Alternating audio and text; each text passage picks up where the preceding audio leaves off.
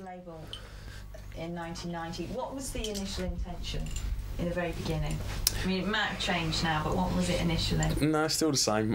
Just put out some tunes. Initially, I suppose it was just me working on my own, just wanting to put out some music myself.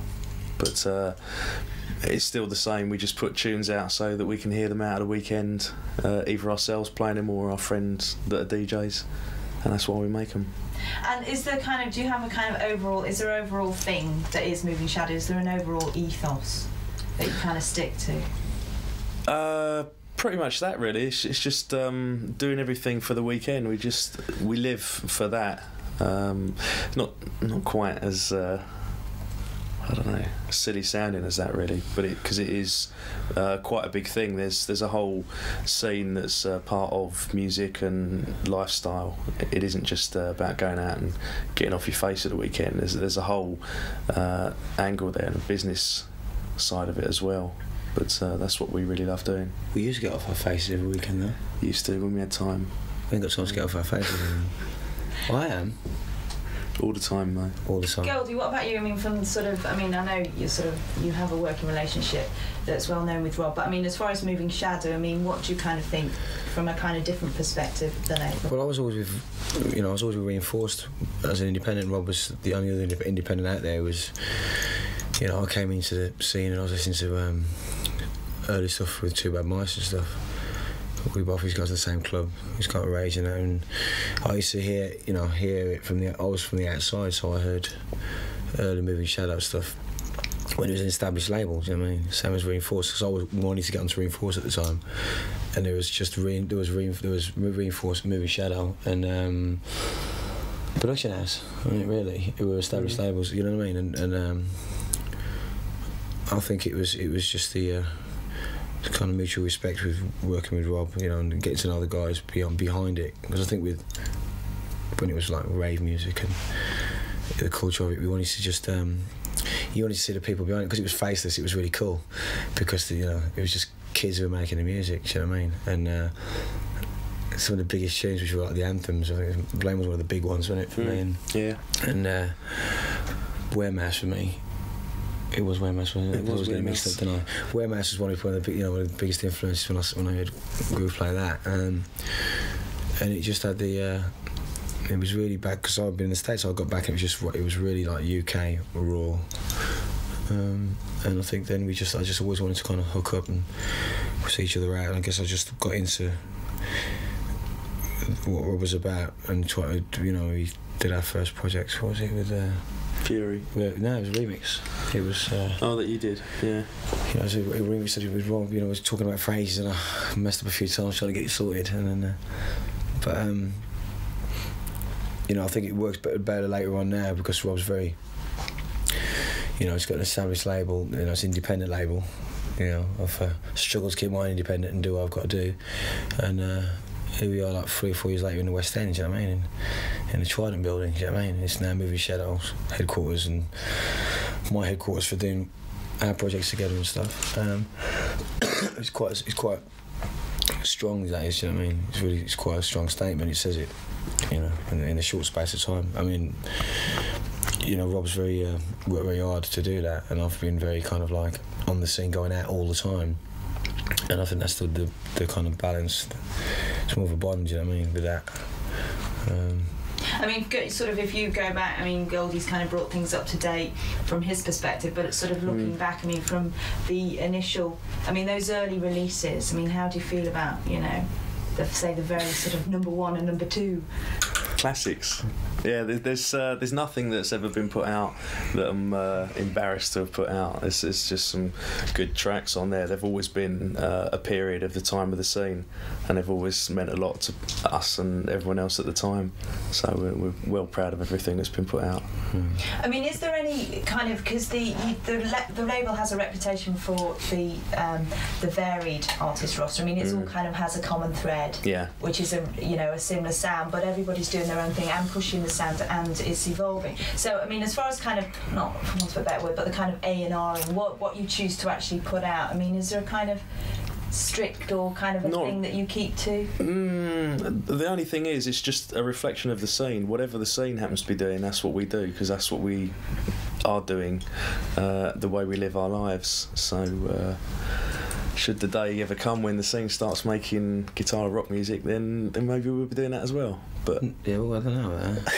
No, we do it, so I think it's no, but that's the way. It's not, nothing's going to change that radically, but whatever is happening within our scene at the moment is how we live our lives, and it has a certain style to it that we keep within. We don't go out, and we're not forcibly going out and changing it and going to make it into that. Oh yeah, I think that it's the DJs that change that as well. The cutting edge DJs that are doing that, they respond to, well, for me going out and get off my nut, they respond to the mixes. But people have to give them the tunes. Yeah, but those two tunes then cause something else, which then makes the artist go back and bounce. Do you know what I mean? It's not as if like, let's follow what he's, I've never followed what anybody's doing. I just do my thing. But I think most labels that started off like that, it was always about getting to the middle of the DJ set, and they bounce off, I don't know, they bounce off a Moving Shadow tune with it could have been a Living Dream tune, or it could have been a Living Dream tune into a Reinforced tune or whatever else, but it was in the middle where something else went back and you go, right, and you go back. So that's where it creates the triangle, do you know what I mean, with that kind of thing. I mean, there's always a thing as well, although you say you're not going out to change anything, but there's kind of a thing that I think most people are doing with labels, and especially DJing as well, is actually keeping the scene moving forward. So it's not actually sort of trying to change it, but as you say, sort of those things in the middle. That's where, but that's the thing that's always created. That's always fresh and exciting for us, because it is always changing. That's why we love doing and being part of it, and being involved and making tracks that do change. But you're forced to change. You don't really look back on it. Some of the stuff that when we're doing it, it's like we've grown up in this. We've grown up in drum and bass. We've grown up in it. So, when I was mixing Phil Collins with Amen Brothers, it was like you're having fun with the music and you're enjoying it. Jungle has become like the kind of overcurrent of it. But drum and bass has always been the undercurrent of it.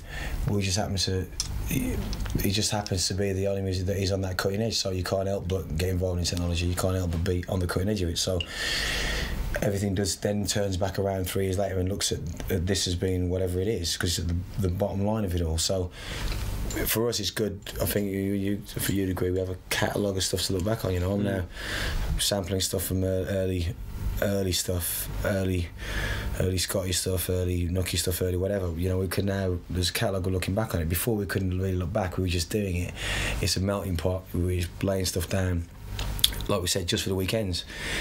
And then all of a sudden, we've just really now had to become analytic about it and look back and think, wow, do you know what I mean? All of a sudden it's caught up with us, but we've had the technology with it as well, you see. So, and that's what's made it, cutting edge, I guess.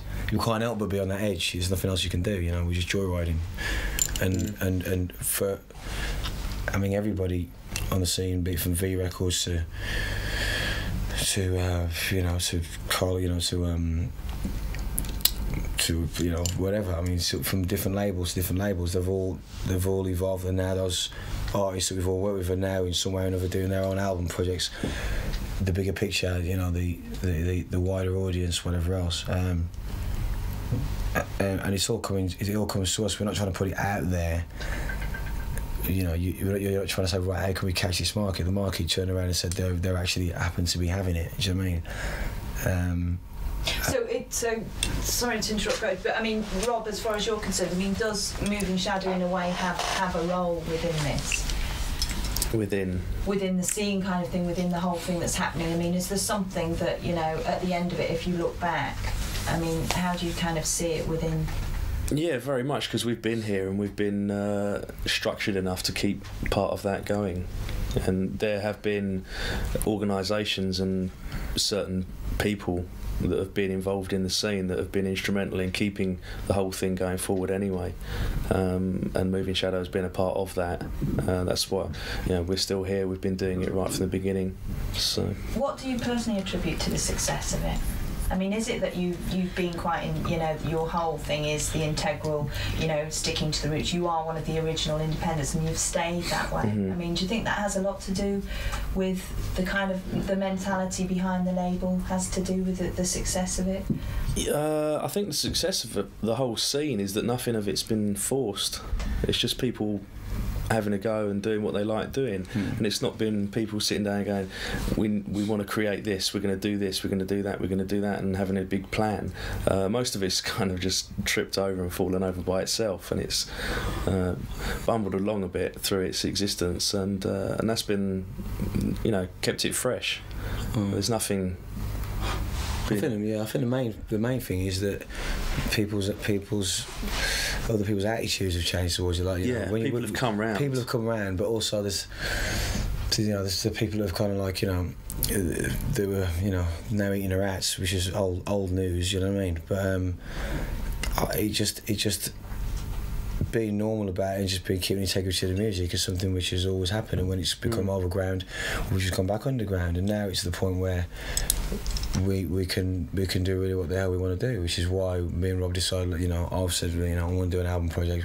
I believe we can keep it, we want to keep it, and have control over it. So much control that drum and bass artists have over any other thing, because there's nothing else to judge it, and when there's nothing else to judge that, then it's fresh, and people are going to be hesitant to do that. There have been people who've done record deals and they get shafted by the record company, or the artist runs away with the cash or whatever else, which is to be expected. But I think that the balance is now better than it ever was, because the artists have control. People are looking beyond the inverted commas commercial jungle things, you know what I mean?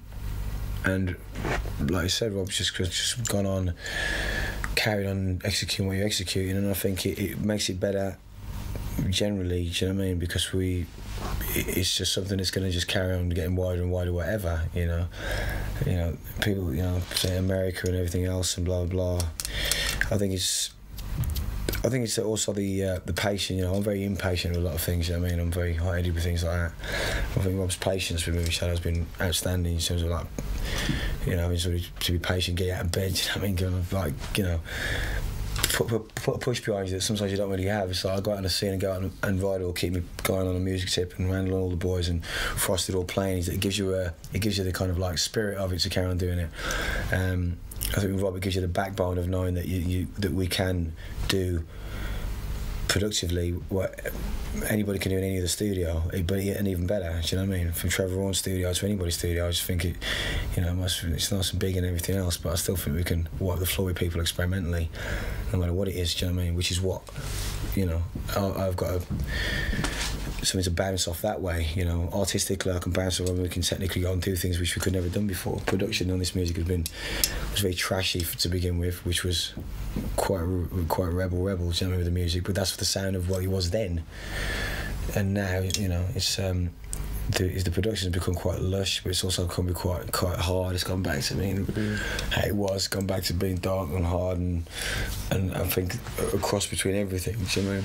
Has your working relationship stayed pretty much the same since you first started working together? Well, he shares my pants now, and I wear his t-shirts. Yeah, it gets better though. I think it just gets better. I hope it gets better. I'll give him a kiss. Get off. No, it's good for me because I've learned a lot. Do you know what I mean? You know, because it all blows up, and you're trying to stay like as in the norm, and you're like, people get freaked out by it. It freaks me out. Do you know what I mean? It freaks me out a bit when people get me bugged out by it, because a bit of just being a character. Do you know what I mean? But at the end of the day, it's just music we're making. Our relationship's been like, it's just I couldn't really work with certain people. There's not many people I can work with, do you know what I mean, to be able to, the way that I am, full on and whatever else. We have our own kind of code with that, do you know what I mean? We have our own kind of language with it. We're married in that kind of sense, do you know what I mean? How do you cope with him? With difficulty. I've got this big stick. No, I've got a monkey barrel. Yeah. Chain him down to the one side of the desk. Yeah. Pins my ears back in there.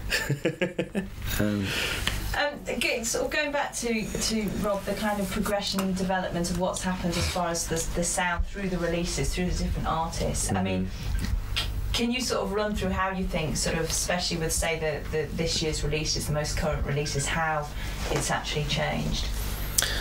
What, from time? Well, kind of from say the start, from all the releases right the way through, kind of, obviously, you know, there's how many? 111. Yeah. I mean, just sort of, if you could just sort of run us through how you think the sound has actually developed. It's all gone through different styles, right from just after the rave days. It came off of that techno kind of influence stuff that we were doing right at the beginning, right through almost what's now called happy hardcore, because it was that kind of rave, now kind of cheesy sound to it. Happy. Very happy. No, but it was the king of cheese. You know, we always say he was the king of cheese. I think Rob was king of cheese. Anyway. But back to that, we always have this thing about he was the real king of cheese. We all made cheesy records back then, but that was it. That's what the scene was. Cheese, I don't know. I never made any real stilted. I never really enjoyed out any stilted, but... then it went kind of a bit more serious after that, and went very underground, basically because it was the return after all the commercialism of all the rave stuff then, and then came out with some more serious sounds and darker sounds the first time around. That was, I think I drew out a few there. Yeah. Who drew out a few? And then really right up to through all the jump up stuff, the jazzy stuff, right through to currently the hardcore, the real hard stuff. Yeah, that's the camera. That's the cameraman. That's the cameraman messing up big time. Whose name get docked his wages. So it's cool. He was going again, but you know that's just part of it. We'll sample that. Thank you. That's off. Anyway. So right the way through. I mean, and also talking a bit earlier about sort of the sudden, well, not sudden, but over the last couple of years, the interest, which sort of a lot of people must be sort of, that you know from years back. Gutted because they never signed what they were supposed to. No, I mean, a lot of you must be laughing, but I mean, those people sort of picking up on drum and bass now. I mean, surely, do they have to, do you think? Not, I mean, is it fine that they haven't had any history, seen how it's developed to this kind of sound? I mean, are you a bit sceptical about people when they sort of pick up on it? And no, because you can't be, because if you have that attitude, it's like, you know, for me, you know, I was always very dubious and very, to make that step to whatever else. People felt being scared of if the record company controls too much. But if you're an artist and you have control of what you have, you just have it or you don't, one or the other. But I think from my point is that you know, you can't. You just got somebody into drum and bass when you're young, whatever way we come into it. You can't knock that, because if that's the case, then New York will put a wall around it and no one can listen to hip hop. Do you know what I mean? Or wear a baseball cap to the side and whatever else. Do you know what I mean? It's just that culture. It came from a subculture which then became a multi-million-pound business. But do you think to actually be able from to the public side? Yeah, kind of to understand where it's developed. They don't have to, do they? I mean, do they really have to understand that? You know, it's like, do you have to understand the Wu-Tang album completely around the way? You don't really have to understand that, do you? If you like the music, you like it. You know, what they're rapping about is very internal affairs, really. And what we're making music for, mood-wise, is what's going on in our heads and what goes on at our clubs and goes on there and develops from that thing. Outside of that, it's, when you're talking albums or anything else, it's a daydream or it's a nightmare or it's an experience or something else. And people will understand that when artists are now making albums, they can actually sit down. It's not a compilation album. They can actually sit down and listen to it as an album. Do you know what I mean? It's at that stage, but there's still going to be that cutting edge, and people go to the clubs and get off on it, and they hear something and they think, right, I'll go out and buy that album, I'll go and buy that compilation and listen to what they're listening to. You can't knock the public for doing that, because it's very it is very, very, the word is which I've had the word said to me, actually. It's quite funny, actually. The word is what is that word? That word of elitist. What's it all about, you know? And then it's like, you know, intelligent and all this, you know. It's like we need a Mensa degree to go and listen to drum and bass, you know. You know, it's just music, isn't it? It's rhythm, and that's it. I don't for the public, you know, the public, if they don't get into it, everyone, you know, if they can't dance in time to it or whatever else, or how do we get this stuff, you know. It's very hip and very trendy at the moment, and whatever else, but, you know, it'll still blow over, but the blowing over has kind of stopped now, because the music has become a very integral part of European music, world music now, as opposed to being this is the latest fashion from London. Do you know what I mean? It plays a very big role for people like Barry looking back in it to Nine Inch Nails and Henry Rollins, and and these are serious cats that are kind of like looking at, it's a serious lot of people who are looking at it now. Do you know what I mean? Which does mean something if they are looking back on it. Do you know what I mean? And what were you going to say about it? With the We Don't Mind, it isn't an elitist thing. Coming from our side of things, it doesn't make a difference who's following it. Like members of the public, you can't say you can't be into it because you weren't in it from the start and things like that. People have had other things to do. They've had other scenes that they've been into for that time, and so what? It didn't matter to us that they weren't into it then. It doesn't matter to us if they are into it now. We just do our thing. If people pick up on it, fine, and if they get something from it, fine. If they don't, they don't. It doesn't bother us. We were sampling that music anyway. We were sampling world music. When we first started making this music, we were grabbing whatever we wanted to, and there were no rules. So what we were sampling from was like European, UK music and world music, and we were having a laugh with it, So, and it wasn't. I mean, can you remember back to when you first got involved with doing what you're doing? I mean, can you remember what it was? Everyone has different reasons for why they picked up a guitar or why they started playing around with computers and music. I mean, do you know what it was? Blatantly, mine was just growing up in the UK and being moved around so much that I picked up so much music. I picked up stuff from Stranglers to Maffini to whatever. I just picked up music along the way, and that's just going around in your head. You grow with it. You remember that music from 10cc to whatever. You remember all these things about the music, and you put it together, and different eras of the music. And I think it's like Rob was a DJ many years ago, and I think he was into his soul stuff. I know he's got a few All Dayers and got a Nottingham, and Rob used to play that kind of music. Do you know what I mean? So you all kind of pick up on those styles of music. No different than Massive in that kind of road groove thing. When it used to be 3D, and it used to be Wild Bunch. Bristol was a different thing then. It always had that rare groove parties, and each little pockets of these things picked up on American culture. It came there, and it's all inserted from blues in Birmingham or Sheffield we used to go to, and you pick it all up, and it's very UK. You can't really get it anywhere else from that. So it just forms something within its manner, I guess. And what about you, Rob? I mean, well, for me, it came really from being, I guess, stuck in a village and growing up in a village. You want to get out as soon as you can, and then you start exploring things and finding different music and things from what you would normally be brought up on. I the stuff that you get played by Radio 1 and things like that. So you start to find out there's a whole world of different kind of musics, and the whole soul hip hop side of things was the first thing that I encountered, and that just sucked me up. And then from the technology side of that, really, what with the DJ mixing and the whole sampling side of things, that really got me going, and that really then started off all of this. Yeah, I mean, all of this, as you call it, I mean, it's pretty big, all of this. But yep. I mean, looking back, I mean, did you ever envisage you'd be at this point now? No. I don't think anybody did. No, but like I say, that's just it. It was never. Nothing of this is ever planned. We've just been doing it, and this is what's grown out of it, and it's living nightmare. It is, isn't it? I mean, what about you, Gold? I mean, generally, are you kind of? I mean, did you ever think you'd be sort of doing what you're doing?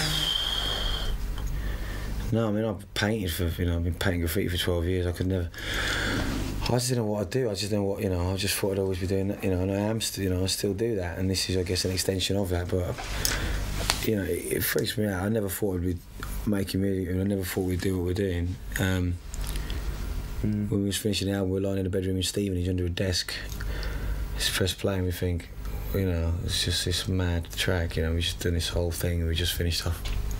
And we just lied under this desk in Stevenage, and we were like still in a bedroom, still on NS10s, you know what I mean? And Rob's in like semi-detached in Stevenage, you know what I mean? And all that happens now is that it just freaks me out, because I hear all the tracks we put out from the album and everything. All I think about is the A1 driving up there about 120 miles an hour, and it just puts pictures in your head, you know what I mean? And from that point, I always remember that it is such a blow that I guess it has been such a blow that it does knock you back, because you know, as you think, right, double album, you know, it takes you a year and a half to recover. Do you know what I mean? Because it just blows up so much in your face that, you know, we're still where we are. I still live in the same house, you know, in the same flat I've been living in for 7 years. And, you know, the dog gets bigger, you know what I mean?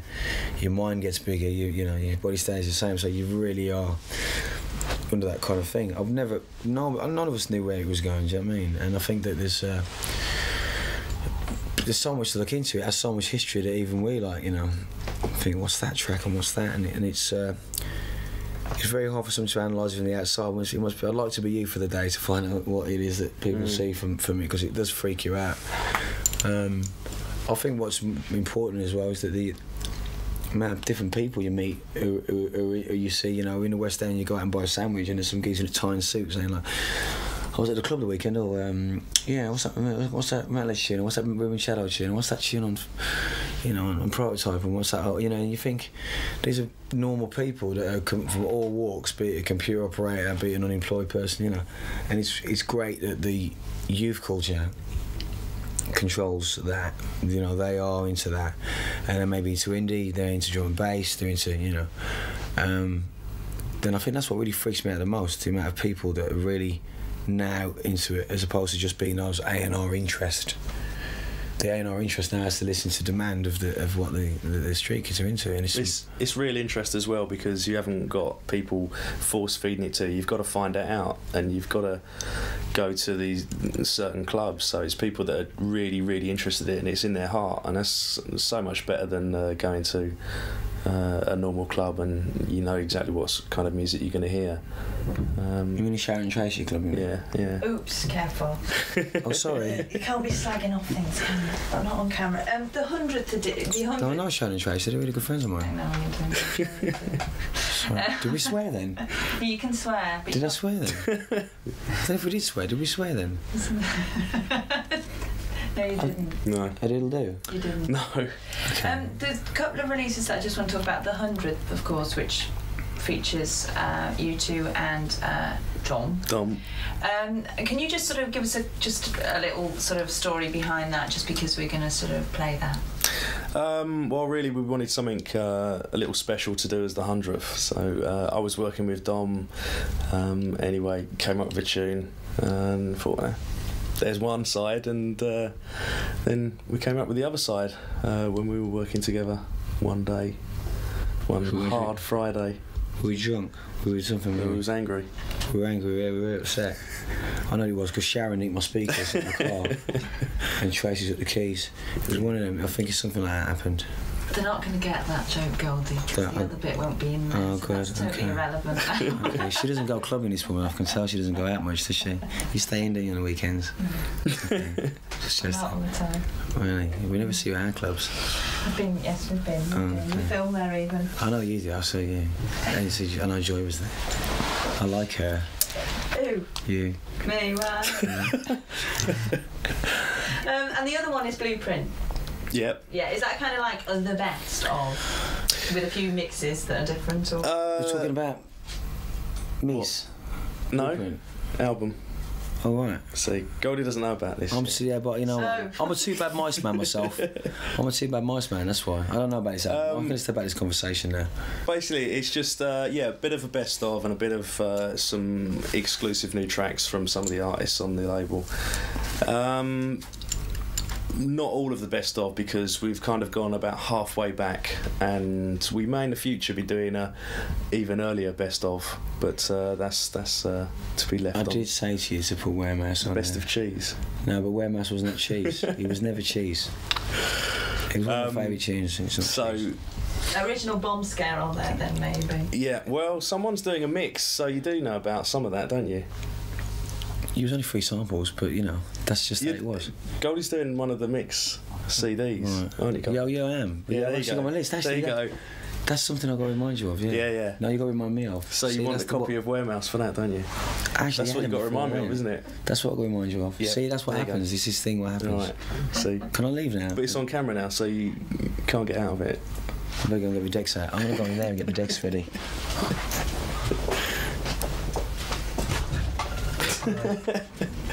All right, and just finally then, I mean, where would you like to see it going? Just as a nice little sum up, future Moving Shadow. I'd like to see it carry on, basically, which it will, and that's about all. Don't have any grand plans for it. Don't have any big ideas that we're going to take over the universe with it. I mean, is it, as you said before, I mean, do you sort of see the development of the releases and what you're doing with the label is affected by what's actually happening, kind of thing? No, not that it's heavily influenced by it, but you sort of move with what's actually happening. So it is, yeah. I mean, what if the scene actually kind of radically quite changed? Well, for one thing, I don't think it would, because the people that are at the forefront of the scene and effectively controlling it, but not without knowing, you know, would not change that radically. It's a movement that's ruled by, it's very democratic. There's lots of people that are in control of it. They don't know they are, but they are. And I'm sorry to interrupt, but you've got to see this. You've got to see this. Check this out. Let it rip. It's fucking wicked, isn't it? Anyway, where were we? Anyway, you were saying about sort of how you see it. I mean, basically evolving and how Moving Shadow. I mean, it's Moving Shadow that we're exactly, not Goldie. I don't think it's not going to change radically. It's always going to be doing what it's doing, and that's kind of the nicest thing on any kind of planning that we happen to do, which is very minimal. We always know that we can be safe with the knowledge that we're going to have this around, and it's going to be around for a long, long time. So, but of actually planning to change it, there's nothing like that. We're just going to carry on. We have a good time, and your other endeavours, clubs, showcases. Well, I mean, you still sort of, that's all, and Section 5 and everything. Everything. There's many sides to it. You see, it's not just about making records, and really, the record company is a bit of a byproduct, and the whole scene includes people making records, DJs, clubs, shops, magazines now, you know, there's all of that to it, and we have a little part in all of those, basically because that is the life we lead. So. And you managed to do it, and you're still sitting here. Yeah, very tired, and travelling the world and all that. You're off to Japan tomorrow? Tomorrow morning, just got back from the States and Germany, so which is why I'm tired. And Japan tomorrow. Is it just, I mean, just obviously must be just total enthusiasm that keeps you going? Yeah, it's great now. I mean, I'm DJing again. I didn't DJ in the UK for about 6 years. Back to basics? Yep. Played it back to basics, and which is a highlight of my life, I think, so far. It's really good. But DJing again, it's just gone full circle for me, because that's how really I got into this whole scene, and it's just great again.